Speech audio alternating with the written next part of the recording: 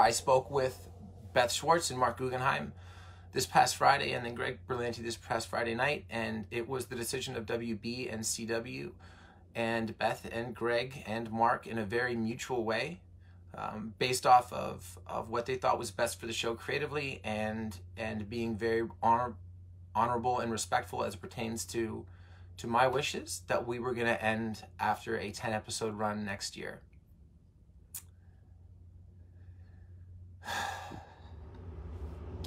And I'll miss that a great deal, but something tells me even when I'm done, I won't be gone. If you've watched the Arrowverse, you should understand that. Thank you very much, guys. There'll be more from me. I'm sure that I'll get a chance to talk more about it, but I wanted you to hear about this from me. I think it's been a good run. It's no supernatural, but it's been a good run. All right. Thank you. I love you all. I will propose a toast to appreciating what you have, however long you might have it.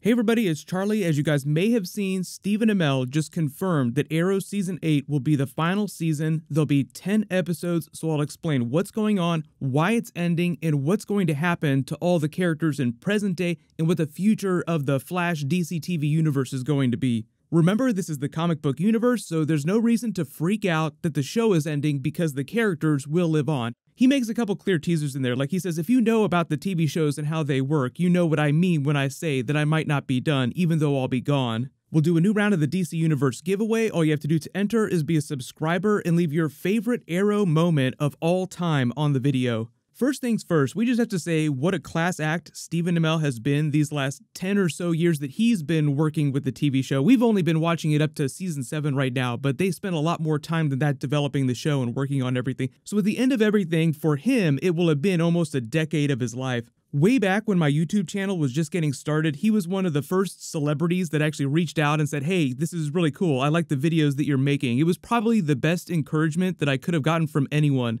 Since then, he's just continued to be one of the coolest, realest people in Hollywood. But on to the important stuff, just breaking this down top 5 style. Number 5, why is Arrow ending? So Stephen explains in his video there, in a very candid way, that he just feels like they've told the story that they set out to tell, and they don't want to be one of those shows that limps to the ending. He makes a Supernatural joke, like we had a good run, not quite as good as Supernatural, but we had a good run. It doesn't have anything to do with the ratings. I'm sure they would continue making Arrow for 12 seasons if Stephen wanted to stick around for that long, but he just says that he feels like it's time for him to move on and do other things. So that means working on films, other potential TV shows in the future. I'm sure sometime early next year we'll find out what his next projects are going to be outside of the DCTV universe. Pretty standard explainer for why they're closing up shop. No big surprise there. But number 4, what's going to happen to the other actors and characters in present day? They'll probably, as you would expect, bounce around the other TV shows. So Stephen Amell says when he made the decision to officially, say, time to go, like maybe we should close this down in the next couple of seasons, he hoped that the show would continue to live on in the DC universe. And when he said that, he means, obviously, the other characters continuing forward on the other TV shows. So which actors, which characters would go to which of the other shows? Starting with OTA first. So Diggle would probably cross over with The Flash because he's already done that, and probably with the Batwoman TV show, like they just did an Argus crossover with Lila because they did King Shark and Grodd. So Diggle would do stuff like that on The Flash. Arrow and Batwoman are both kind of like crime drama TV shows. Batwoman will be a little bit darker, just like Arrow's a little bit darker. So the character of Diggle already works pretty well within that type of genre. Felicity would also probably do the same thing. She would go on The Flash, just like she's crossed over in previous seasons. She could also cross over to the Batwoman TV show to do the exact same thing that she does on Arrow, be the woman in the chair for Batwoman if they needed some special help. The other characters in the future timeline, like you have adult Mia Smoke, you have adult Connor Hawke, and William. If they come back and guest star, it'll probably be on Legends of Tomorrow, just because the time travel is an easy way to explain how you can pluck those characters out of 2040. Because right now, they are in the year 2040, which is way further in the future, and all the regular TV shows that take place in present day will just continue forward with their next episodes like they normally would. So you can't really have those future characters cross over onto The Flash unless somebody is time traveling. So it's just a little easier to explain how they pop up on Legends of Tomorrow, because the legends are bouncing around a bunch, even though I do have thoughts about how much further that show is going to continue, because their ratings are also declining, so they might close up shop after season 5 as well. Then you have characters like Black Siren and Black Canary in present day. They would also probably continue to cross over with The Flash and Batwoman. Now, nobody has gone on Batwoman because that show hasn't happened yet, but both of those characters actually originated on The Flash. Black Canary came from Central City, even though technically she's an Arrow character,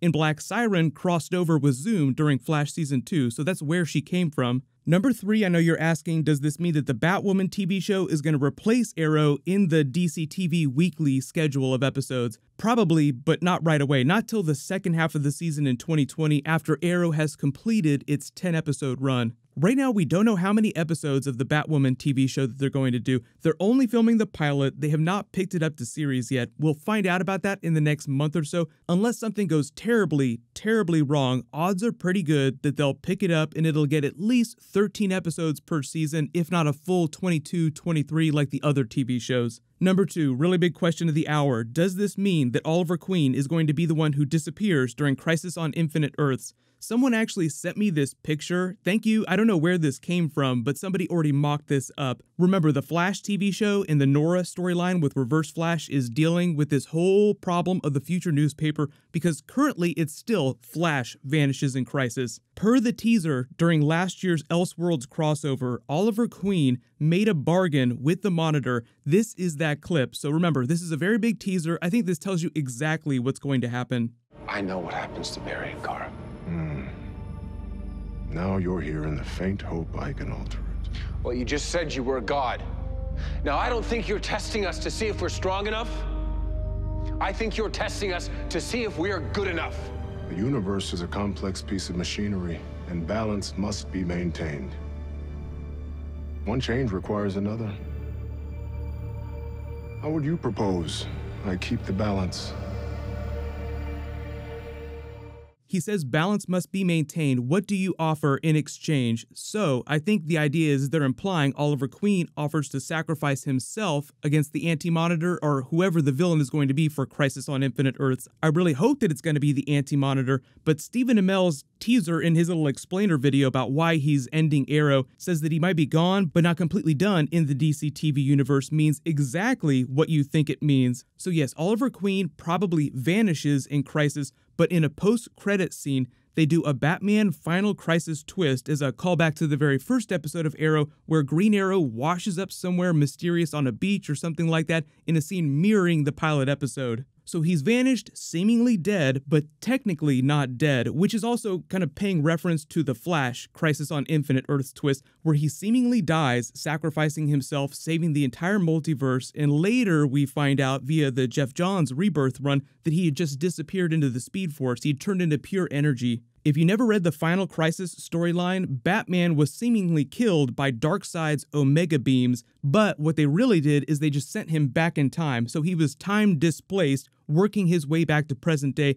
Number 1 though, really big question, what does that mean they're going to do for the Arrow series finale episode, which will be episode 10? The very last one, probably going to air right after the Crisis on Infinite Earths crossover episodes. Until they give us some more detailed information, the most likely scenarios is the schedule for all the DC TV shows next season. The Flash, Arrow, Supergirl, Legends of Tomorrow is the same as it was last year. The crossover episodes are episode 9 for most of the TV shows. That's their mid-season finale, typically. So Crisis on Infinite Earths ends with a huge cliffhanger, multiverse-shattering consequences like Psycho Pirate says, worlds will live, worlds will die, and the DC TV universe will never be the same. Oliver Queen disappears as a result of his sacrifice. Everybody's just left wondering what's going to happen next, and we have to wait till the second half of the season on The Flash and Supergirl, these other TV shows, to find out how they're going to carry the story forward and address all those things. The one exception to that is that the week after the Crisis on Infinite Earths crossover, they air the Arrow 10th episode finale is a sort of epilogue for Crisis on Infinite Earths to one, memorialize Oliver Queen. They have some sort of memorial service and address what's happening in present day with the characters going forward and the characters in the future timeline. If you haven't been watching Arrow, quick catch up, there's a team in the future that's slowly coming together. They'll be the new Team Arrow in Star City 2040. Connor Hawke will probably pick up the mantle of Green Arrow officially. Mia Smoke, Oliver Queen's daughter, will probably become Mia Dearden from the comics. William will probably become their new man in the chair like Felicity was in present day, and Felicity will become more of a Moira Queen type power player behind the scenes with a lot of secrets and intrigue. I feel like Arrow has had a good run. I'm sure that they have a really solid plan for how they're going to end things in a really big love letter to the fans, to the character, in a way that will also let you know how these characters will continue within the universe. So just post all your reactions in the comments below. What'll happen is there's more Shazam footage that'll be posting real soon. I'll do a video for that, my Captain Marvel review and Easter eggs and all that stuff. Leave your requests in the comments below. Click here to rewatch the Game of Thrones Season 8 trailer a billion more times, and click here for this week's King Shark versus Grodd Flash Easter eggs. Thank you so much for watching. Everybody stay awesome. I'll see you guys tonight.